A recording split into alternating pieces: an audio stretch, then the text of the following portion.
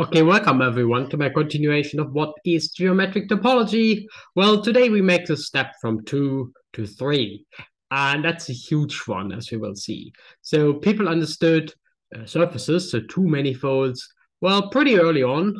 And well, what I showed you eventually kind of says that we can ignore all topology and just think of them as being combinatorial objects. That's a pretty cool result, right?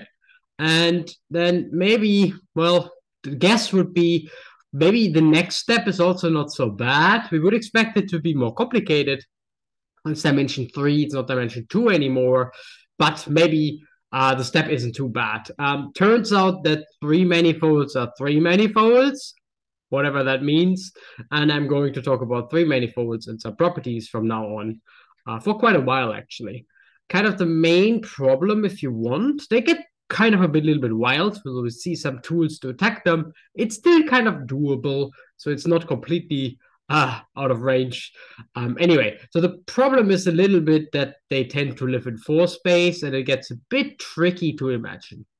So not like, well, surfaces live in three space. We can imagine them easily. We can model them combinatorially. Three manifolds, kind of a different type of category. But let's have a look. Let's today just stay with some very basic ideas about them. They're already exciting enough in some sense. So for a surface, I told you kind of that the surface is locally made out of disks. And well, a disk is just, well, this whatever you see here on the left-hand side, it's two-dimensional. Okay, so we can just generalize that. So a surface, well, surfaces were locally made out of disks. And well, clearly we can just say, well, maybe for three manifolds, the next step, we want them to be locally made out of 3D disks. And here's an example of a 3D disk. It's a solid ball. This one is a little bit of a big solid ball, but anyway, so it's quite different.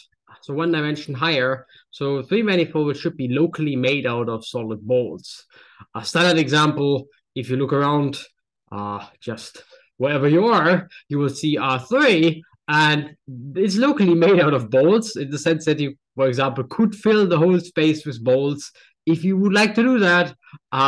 So if you allow intersections of bolts, you definitely can do it.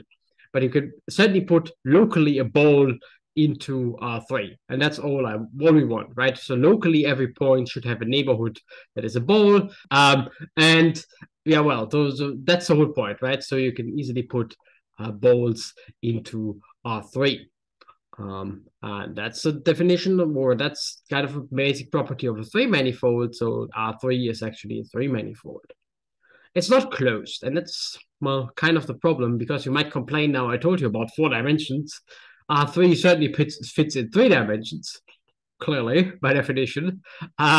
Anyway, so for closed, you can't. So the first example of a closed for a three manifold would be the 3D sphere, and that's already pretty hard to imagine. So let's look at the 2D sphere, which is also a ball, but note that the 2D sphere is a hollow ball, while I was talking about solid balls before.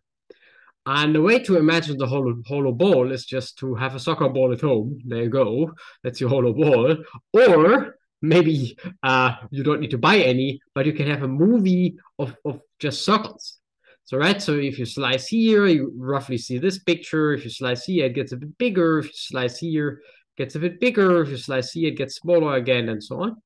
So this here is a movie. Time is at the bottom of two-dimensional pictures, or sorry, one-dimensional pictures, which actually gives you a two-dimensional picture. So time is here the extra dimension. And we can do that with a kind of real movie of higher dimensional objects.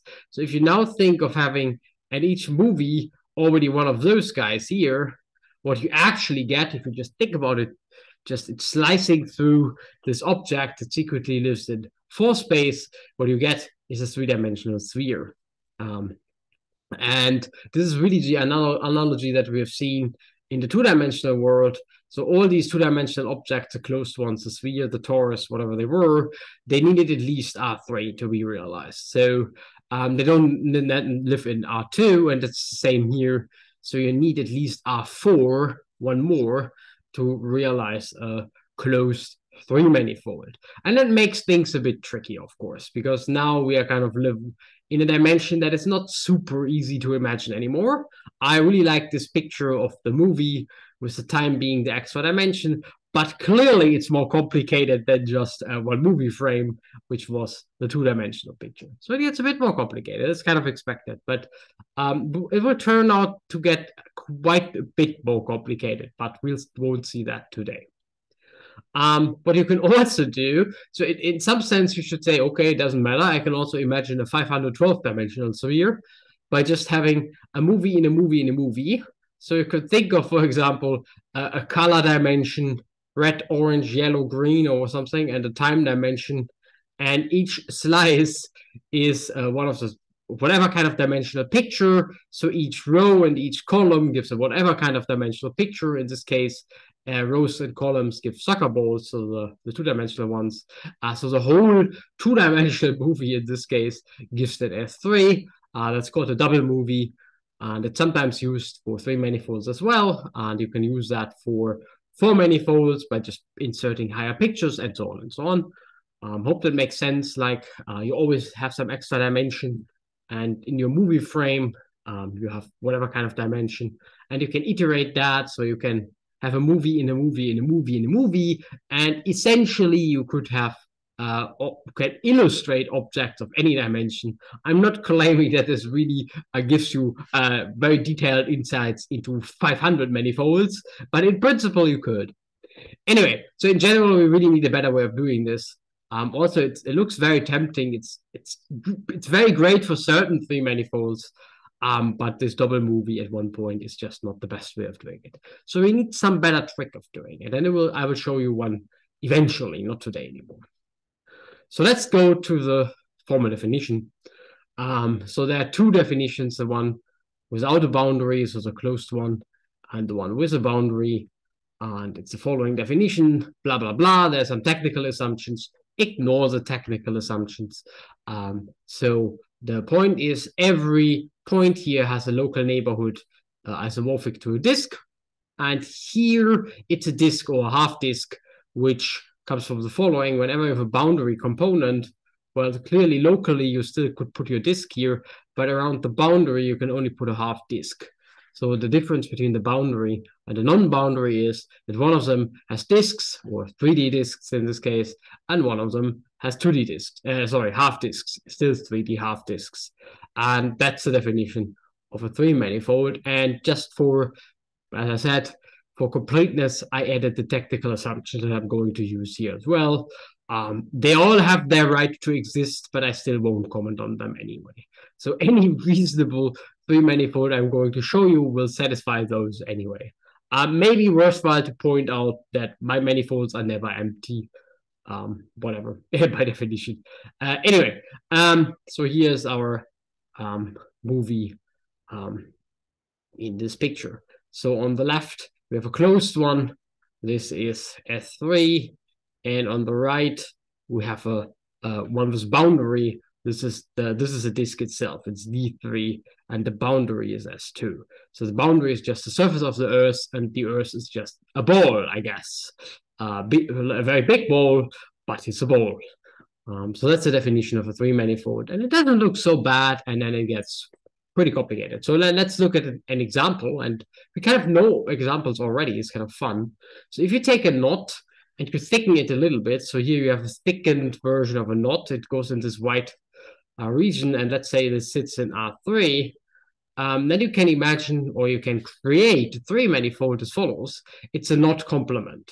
So you take the R3 without the knot, the thickened version of the knot, and whatever remains, so it's the outside green region, is a non-trivial object. You can see here those little paths going around in this manifold. It's clearly a non-trivial object. They can kind of knot, if you want, along the knot. That sounds a little bit funny, but that's kind of the starting point here. So you can kind of create a huge family of three manifold invariants by just take your favorite knot, thicken it a little bit, remove it from space, whatever remains is a three manifold.